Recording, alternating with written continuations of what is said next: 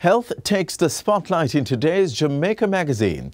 We also have the news, Jamaica House Weekly, and the latest in our Year in Review series. I'm Adrian Atkinson, your host for today's show. Stay tuned. The Ministry of Foreign Affairs and Foreign Trade wishes to advise the public that on Wednesday, January 19, office hours for consular and other services will be from 12 noon to 2 p.m. This is to facilitate activities connected to the official opening of the ministry's new headquarters. Regular hours of operation will resume on Thursday, January 20.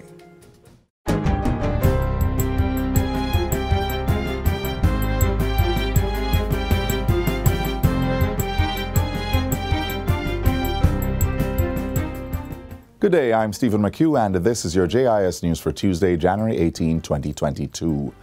$1 billion has been allocated to the Ministry of National Security to purchase motorbikes and other items for the Jamaica Constabulary Force, JCF. The money has been provided in the second supplementary estimates for the 2021-22 fiscal year.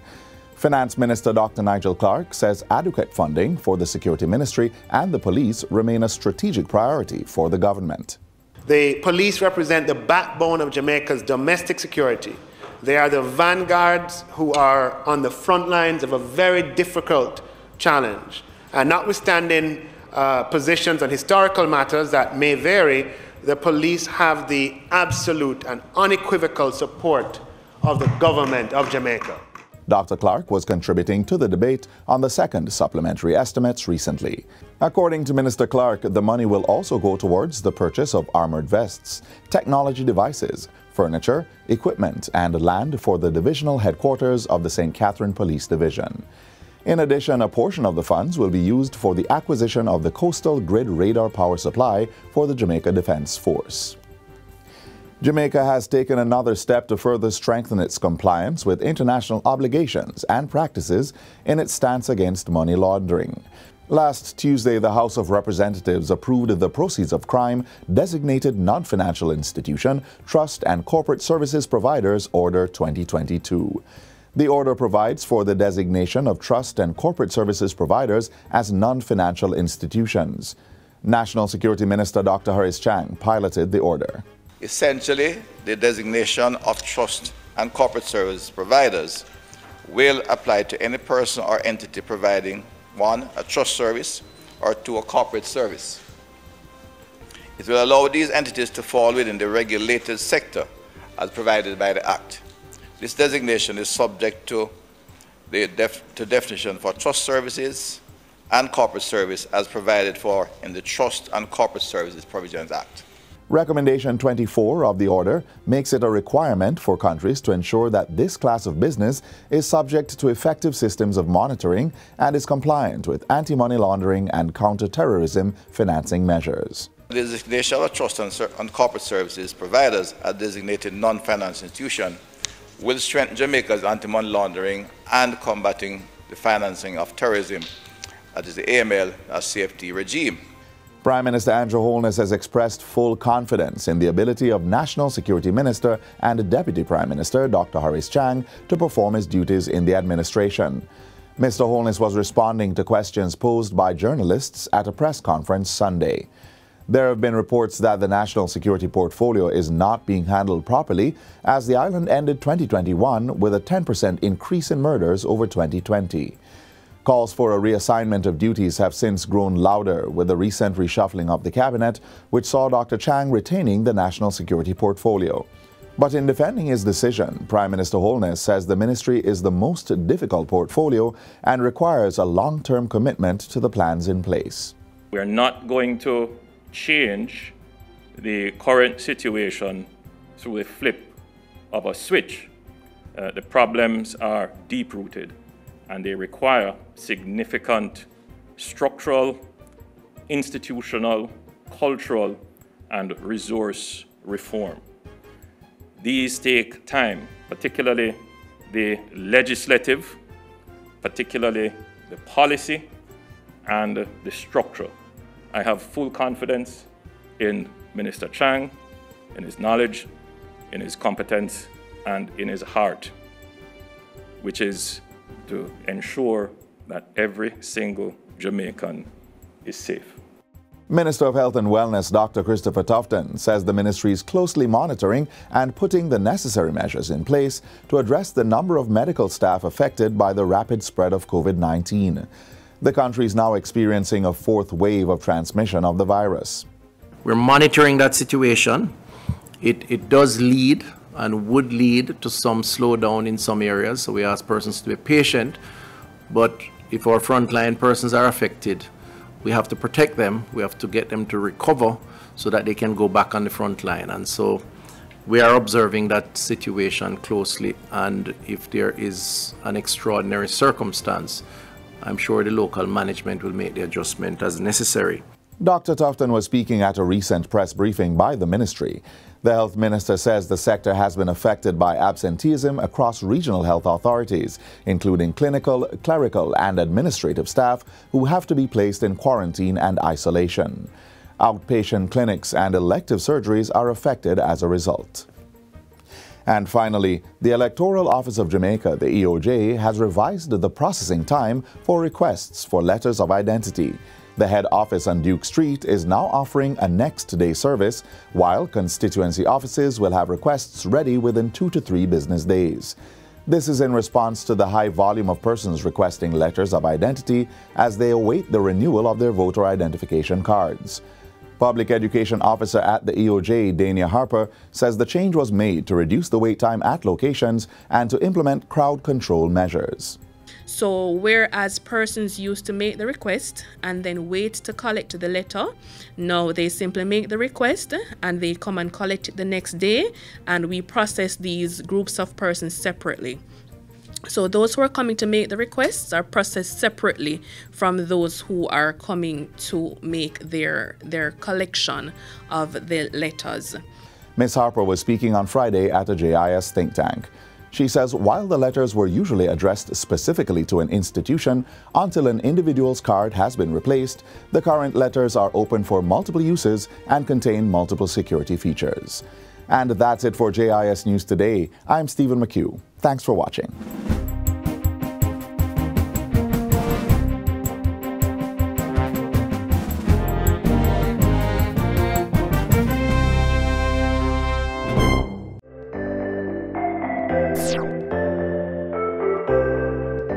Getting the first dose is not an excuse not to wear the mask, not to social distance or physical distance, not to sanitize.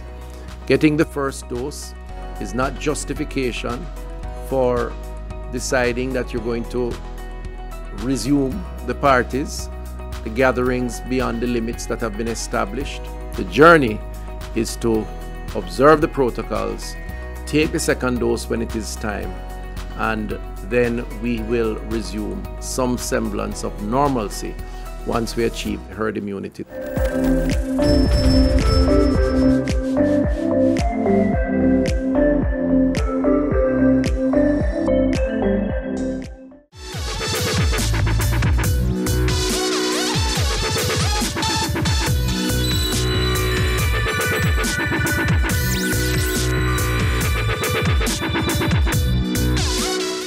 Before we dive into our health matters, we have a bit of housekeeping to take care of with the news, and then a roundup of the happenings at Jamaica House.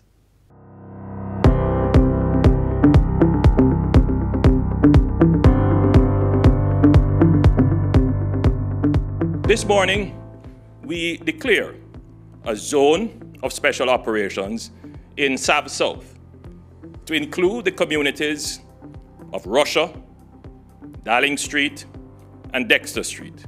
And the curfew hours will remain at 10 p.m. nightly to 5 a.m. the following morning until 5 a.m. on January 28, 2022. All the other measures will also remain unchanged. You're watching Jamaica House Weekly. I'm Anthony Morgan.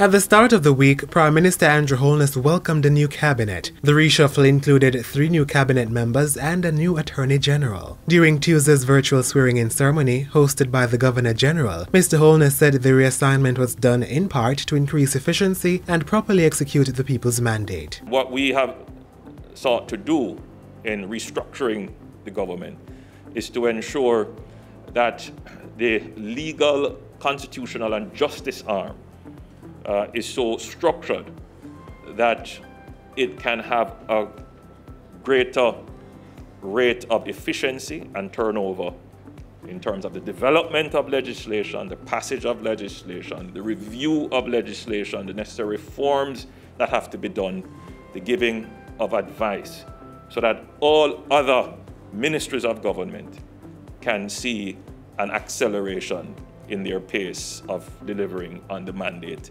that the people gave us in September 2020. We must move on with our lives. We must get our economy back on track. We cannot allow ourselves to be defeated by the pandemic. We cannot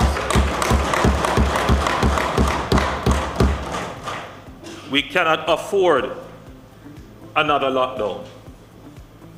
We cannot afford tighter curfew hours. We must learn to live with this virus. As a result, the curfew hours and other measures remain unchanged until January 28. The Prime Minister also reminded persons to practice the COVID-19 prevention control measures and get vaccinated. Get vaccinated, strengthen your immune system, follow the protocols, and let us all learn to live with this virus. That is the only way we will defeat it. Up to January 17, 26% of Jamaicans have received at least one dose of a vaccine. Still in Parliament Tuesday, the Prime Minister welcomed the return to face-to-face instructions for the island schools. As at January 10, approximately 954 of the 983 primary and high schools have been approved as COVID-19 compliant by the Ministry of Health and Wellness. He reiterated government's commitment to providing a safe school environment and called on parents to monitor their children and keep them home if they are unwell. This is the only way we will be able to keep the infection rate down in our schools. Calculate your risk and make investments. Prime Minister Andrew Holness is charged to investors Wednesday as he launched Kingston Wharves Limited KWL's $60 million investment in logistics and port infrastructural development. The disbursement includes $30 million for the redevelopment of Berth 7 to serve additional vessels, a mobile harbor crane, and $25 million to expand logistics service offerings at the Ashenheim Road warehouse complex. The Prime Minister says the project is expected to create opportunities for new, attractive, high-skilled jobs and position Jamaica as the maritime and logistics center of the Americas. The projects that we are here to launch this afternoon are the latest in a continuous stream of investments that have resulted in steady progress in restoring the competitive luster of Kingston Harbour and the Jamaican port and maritime sector. Mr. Holness says plans are also advanced for crafting policies to integrate the island's development of its ocean and green economies. And by Sunday, the Prime Minister was at Jamaica House announcing the 7th Zone of Special Operations, ZOZO. This zone is now in effect for South Savannah-Lamar and Westmoreland to include the communities of Russia as well as Darling and Dexter Streets. Mr. Holness says the Joint Security and Community Development Initiative will bring peace and well-being to the area. I am aware of the conditions of terror that the people endure. I feel their pain. And I know that the vast majority of residents in those gang-captured communities, whether in central Kingston, Augustown, or South South, are peaceful, law-abiding citizens who simply want to live in peace. Murders in the Westmoreland Police Division increased by 60% in 2021. And that's it for Jamaica House Weekly. Be sure to join us next time for more of the news stories coming out of the office of the Prime Minister.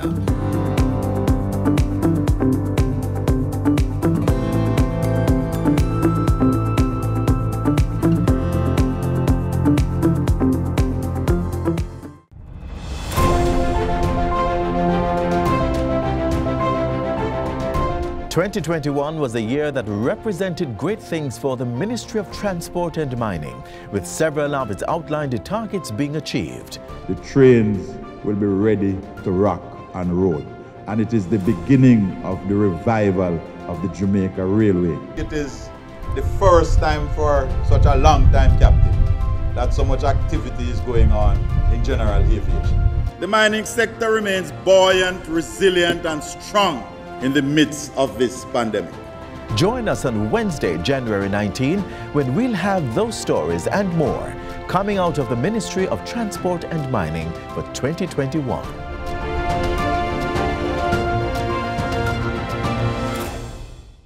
Senator Aubin Hill was recently named the new Minister of Industry, Investment and Commerce. But in 2021, it was Minister Audley Shaw, who now heads Transport and Mining, that guided this critical portfolio through year 2 of the global pandemic. We review the ministry's achievements from the last year next.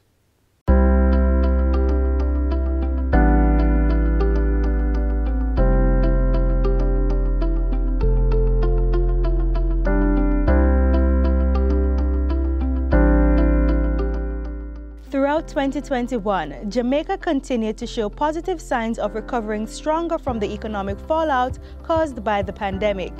The Ministry of Industry, Investment and Commerce played a part in that growth by providing support to the sectors for them to work efficiently amidst the crisis.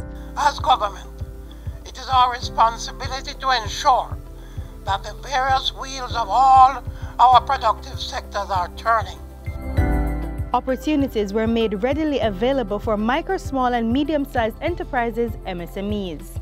Through a grant from the International Labour Organization, the Jamaica Business Development Corporation was able to facilitate more than 100 informal MSME operators in formalizing their operations. One of the consequences of becoming a formal business is that you will have access to cheaper money to make your business more competitive.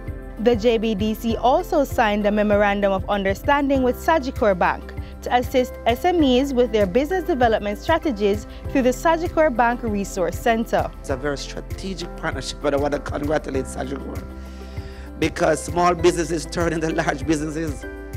Government also provided MSMEs with $675 million in loans to help them rebound and grow. This was facilitated by the Jamaica National Small Business Loan and the Exim Bank. This loan facility and the associated support services being unveiled can only be accessed by registered businesses. Financial support also came from the Development Bank of Jamaica, amounting to $3 billion to help with the economic recovery from COVID-19.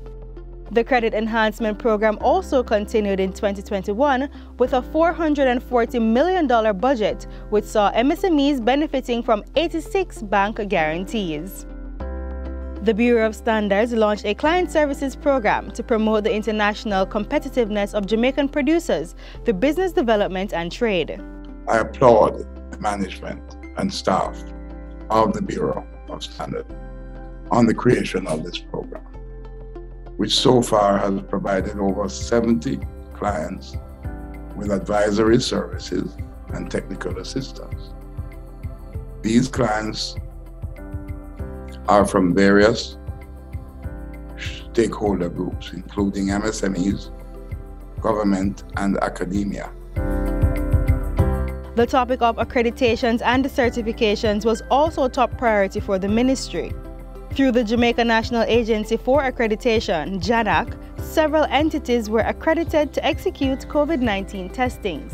JANAC's international recognition for the accreditation of medical and testing labs will provide the assurance that the results generated by these entities can be trusted. In 2021, several entities received ISO 9001:2015 certification. In this pandemic era, the rules of engagement for business have shifted, and the certification will boost your marketability and help you stand out in an increasingly competitive marketplace where only the strong survive. The Ministry of Industry, Investment and Commerce providing support and opportunities for Jamaica to recover stronger together.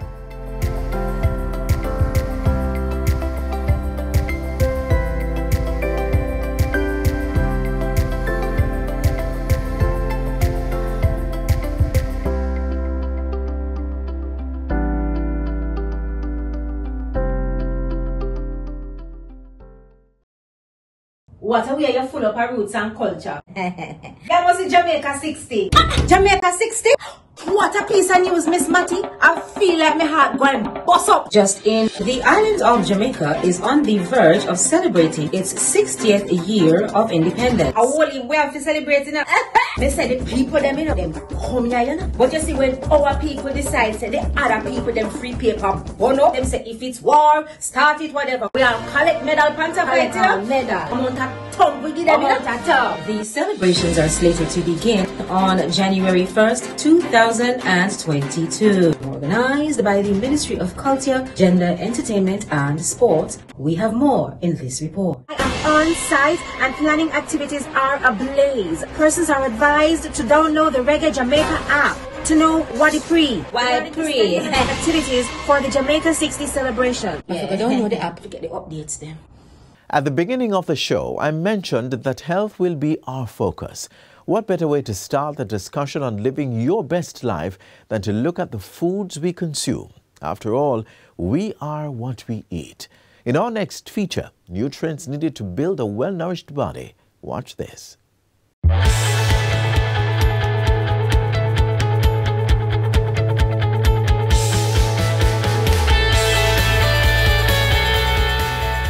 Eating healthy by having a balanced diet consisting of items from all the food groups and consuming the right portions is important to get the nutrients vital for disease prevention, growth, and good health.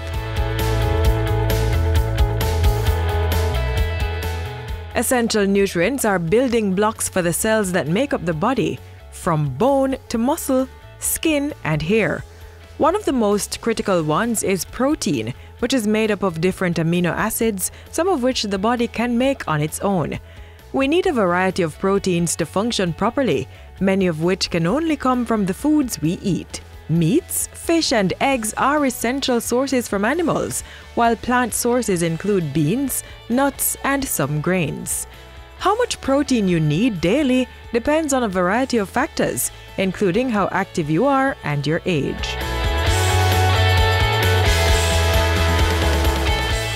Carbohydrates are the main nutrients for fueling the body's energy needs, especially our central nervous system and brain. They help protect against diseases, but some carbohydrates are healthier than others. Some healthy sources include your fresh produce, such as yam, banana, breadfruit, and tubers, as well as whole grains, fiber-rich vegetables, and fruits. Less healthy sources include refined grains and products with added sugar. Fats often get a bad rap, but it's important to know that healthy fats are essential to our body's function. Fats aid in vitamin and mineral absorption, blood clotting, building cells, and muscle movement. Fats are high in calories, which is a measure of energy from foods, but the World Health Organization recommends keeping daily calorie intake from fat at under 30%. Including healthy fats, which are the unsaturated fats in your diet, can help balance blood sugar, decrease the risk of heart disease and type 2 diabetes, and improve brain function. Healthy fats are also powerful anti-inflammatories and can lower the risk for arthritis, cancer, and Alzheimer's disease. Some of the well-known unsaturated fats are the omega-3 and omega-6 fatty acids. Sources of these healthy fats include fish, seeds, nuts, and vegetable oils, olive, avocado, and flax seeds. Trans fats are to be avoided, and we should also limit our intake of saturated fats, of which the main sources are animal-based and include butter, cheese, red meat, and ice cream.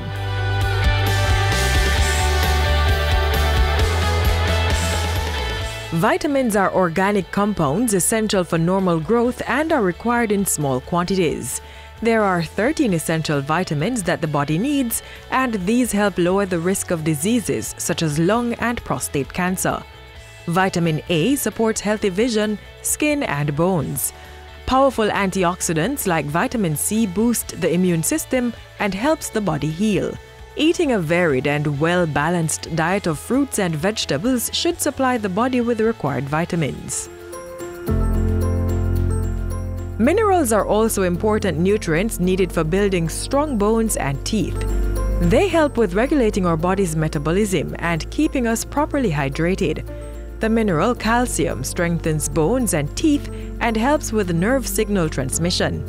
It also helps to maintain healthy blood pressure and with muscle contraction and relaxation.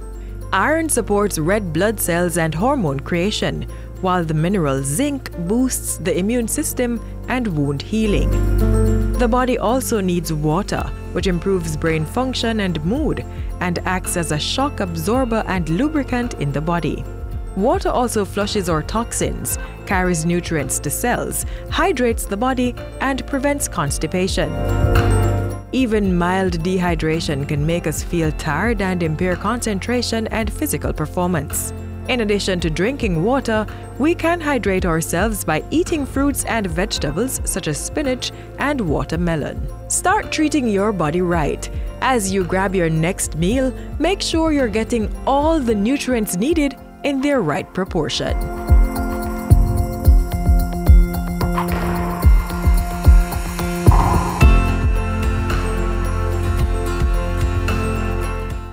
Did you know? The consequence of not exercising, consuming excessive sugars, trans fat, sodium and alcohol, and smoking is that sooner or later you will become seriously ill?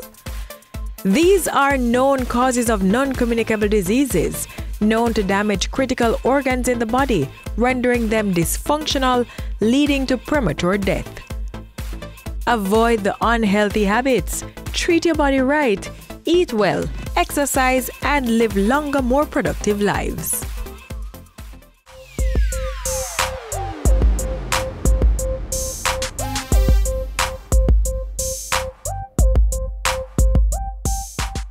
We end today's show with that reminder to look after your health so you can be the best version of yourself for you, your loved ones, and our beloved island.